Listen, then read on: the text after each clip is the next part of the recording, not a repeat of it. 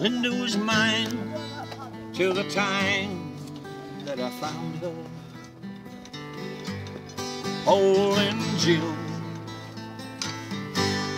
and loving him. And Sue came along, loved me strong, that's what I thought. But me and Sue, that died too. Don't know that I will until I can find me a girl who will stay, won't play games behind me. I'll be what I am, a solitary man, a solitary man. My name's Jonathan Masters from Early Arkansas.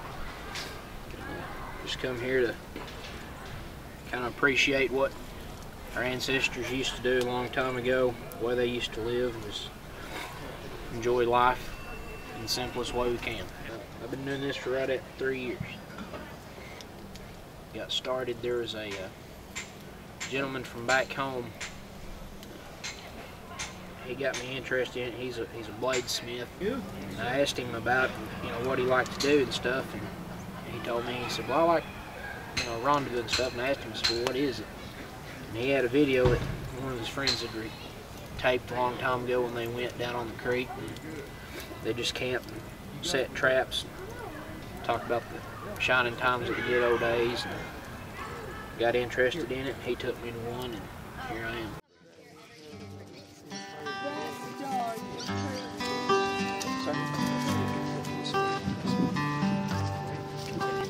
Through the thunder and pouring rain, with cannon smoke settling over a broken land, there's a pounding of a country's pain for lost souls, cowboys, soldiers, and mountain men. As we walk back in time, as we walk back in time, our tears roll down sad and worn faces, while bombs burst over battle-scarred places. As we kneel and pray for those left behind, with lives scattered across the west and great mountainside. As we walk back in time, as we walk back in time. We are the sons and daughters of soldiers whose blood flows across our land. We are the sons and daughters who fight for freedom again. As we walk back in time, as we walk back in time.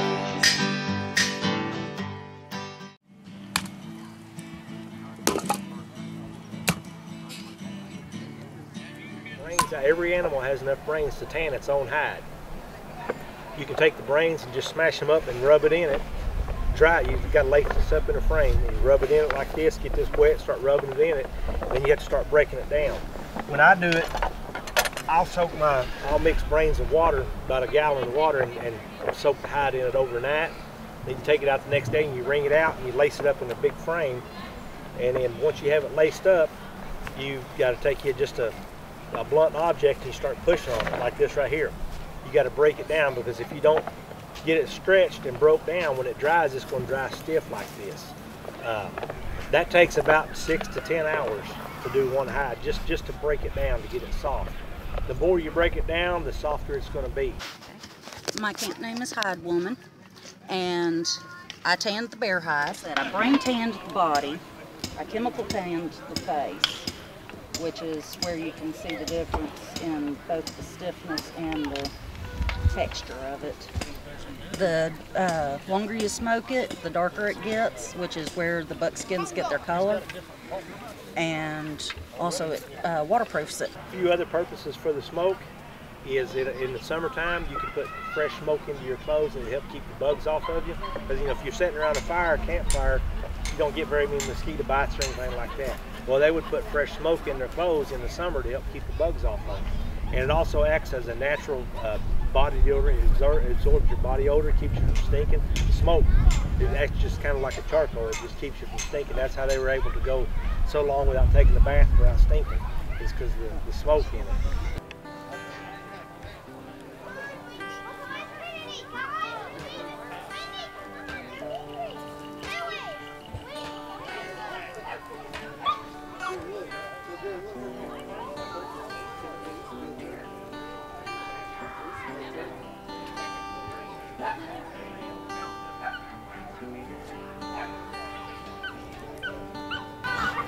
The spinning process is pretty well the same with anything that you have. You have some kind of fiber. It could be hair, it could be plant. You more or less, all you have to do is get it nice and clean and fluffy, and then you're ready to spin.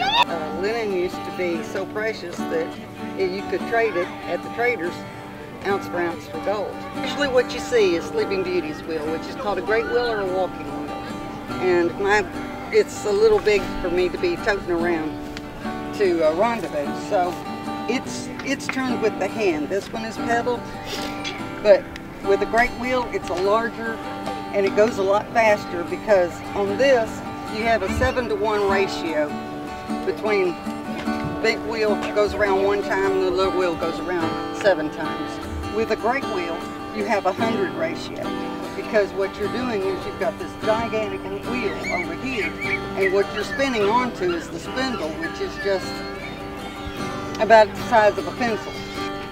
Different areas, as far as different native tribes that would have been in the area, you know, you respect the land, you live off the land, don't shoot game just to leave it set and use every part of it. You encounter somebody, always keep an eye on them. As far as whether they may be hostile or they may be friendly, you don't know. But if you just consider everybody as an enemy or hostile and you shoot them, kill them or whatever, they may end up being helpful to you, and you just eliminated that one source.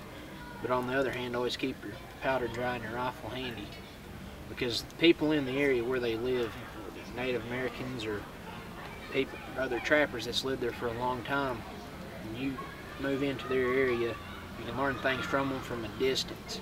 You can also keep them close. They can show you where stuff is, as far as, you know, where's the nearest water source. My great-grandparents, they moved in this country from Missouri in the late 1800s, and they moved in and settled the place. It hadn't been settled before. There were some other people came in. They was from eastern Missouri. My grandparents were from western. They were from eastern, around Cape Girardeau. They came in and they asked if they could find water. My grandparents showed them, you know, a spring and a well, and they settled up the holler from them. I mean, that was about 1876, 1880. And over time, you know, they moved further in, more family. They had families, became friends, and then moved off, went to more towns to find work when places came in. And then turns out, I didn't know it, but that family that my grandparents showed us water was my wife's family. And we ended up not finding that out till after we got married. So if something would have happened and they would have been unfriendly to them, told them to leave or ran them off, who knows what would happen. My name is Ted Laney. I'm from Marionville, Missouri. Pre-1840s is what I try to emulate before the 1840s. I started rendezvousing in 1973, and it's progressed from then. I travel basically all over the United States to big rendezvous. Our clothing, our tents, our cooking utensils, our chairs, we try to emulate the pre-1840 era.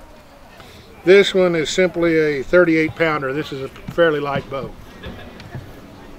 I build them all the way to 70 pounds and all the way down to 25 pounds for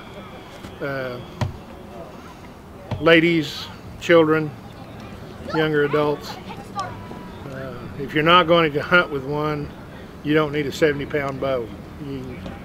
A lightweight bow like this is much more comfortable to shoot. You can shoot it all day without totally wearing out. Wow. You can walk around anywhere. There is no kids that go hungry in these camps. They walk around. Somebody's hungry, somebody gets fed. Everybody's always got food, and everybody knows everybody. I don't remember names a whole lot, but I remember faces. And I've known these guys for years and years. And I mean, we don't see each other but maybe once, twice a year, but they'll walk right up to you and hug you and anything you need. Wow. But I mean, they're just a huge family. That's fantastic. That everybody knows everybody. But that's the way it used to be. I mean, everybody used to be that way. Huh. A lot of modern life gets to people. People forget what actually built us. My name's Tom Reedy, and I've been doing Rendezvous probably since about 1993. And it's a chance for us to get together and have a good time. Some of us don't see each other, but like once a year or so, and others more frequently. But back in the days, during the fur trade season, the trappers and traders would get together once or twice a year, spring or fall, and trade their wares, sell their furs and stuff for whatever goods and equipment that they needed. They might need a new rifle, or they were sure going to need bacon and flour and beans so they could live, when they couldn't find game or something. But you can find a rendezvous going on any time of the year, all year long, anywhere in the United States and in several foreign countries. I'm dressed up in kind of a southwestern style outfit, which has been around Taos, New Mexico, Texas, Arizona, southern Colorado and stuff. And my tent actually is called a plow point or a diamond fly. And you can set it up this way pretty much for inclement or cold weather. And if you just need a shelter, you can set up like a lean-to, where you just got one side coming up. In the wintertime, build a fire underneath the front end of it and put you a couple big rocks there to reflect the heat back in the tent. And it's warm enough that you could live, for several months like that. It don't cost a lot to get started, and it can get as expensive as you want it to get. And it's about getting together and having fun and educating the public. Oh, say, can you see by the dawn's early light what so proudly we hailed at the twilight's last gleam, whose broad stripes and bright stars through the perilous fight over the ramparts we watched and were so gallantly streaming, and the rocket's red glare as the bombs bursting in air gave proof through the night that our flag was still there. Oh, say does that star-spangled banner yet wave o'er the land of the free and the home of the brave.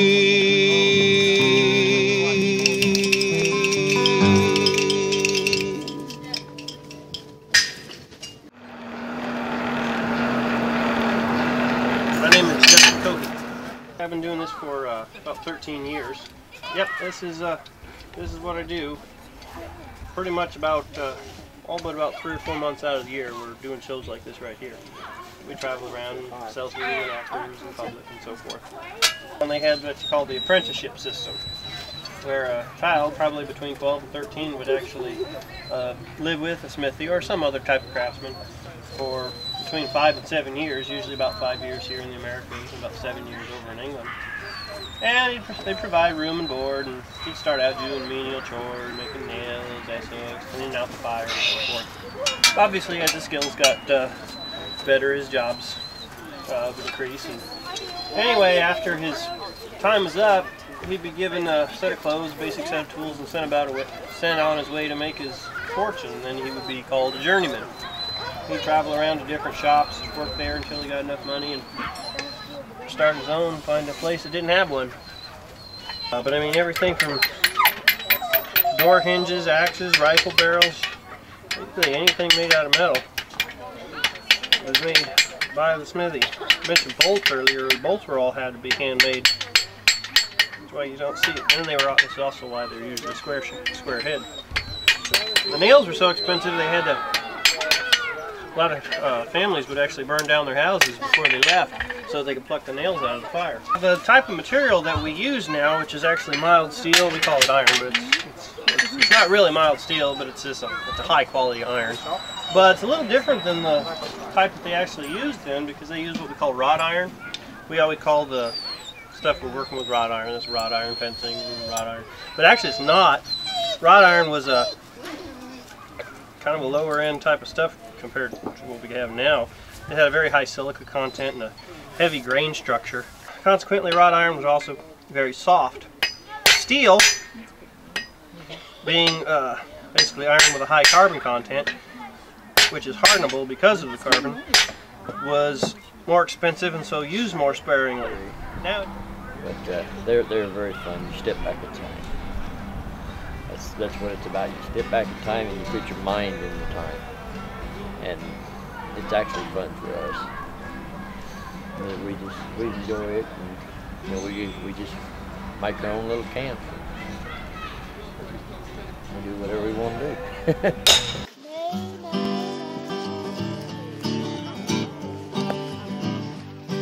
Well, Daddy didn't like trouble if it came along. Everyone that knew him, every side that he'd be on. He never was a hero or those country shining lights, but you could always find him standing up for what he thought was right. He'd say you've got to stand for something or you'll fall for anything. You've got to be your own man, not a puppet on a string. Never compromise what's right. Hold your family name. You've got to stand for something or you'll fall for anything. Now we might have been better off or owned a bigger house if Daddy done more giving in or a little more backing down. But we always had plenty, just living his advice. Whatever you do today, you'll have to sleep through the night. Say you've got to stand for something or you'll fall for anything.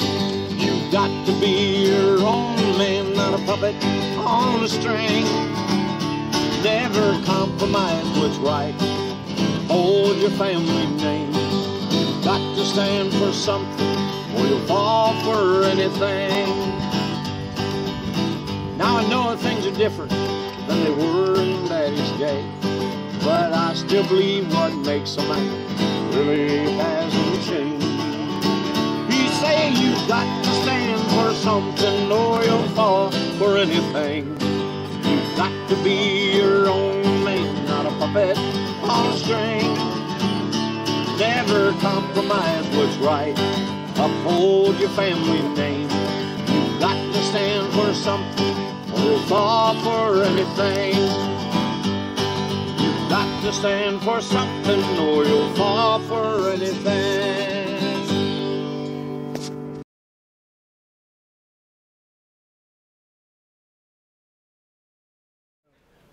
always take time to reflect on history, because history repeats itself.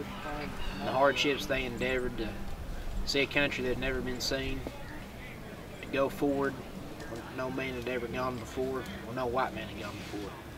And just take time to enjoy the simple things in life. Don't get wrapped up in all the new technology, because everything in the past, just as simple as cooking and everything else, firearms, it all goes back to it was a necessary part, and they improved on it.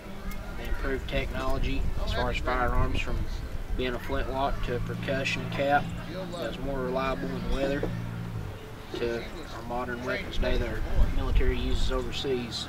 It all took one step at a time, just somebody trying to improve things over time.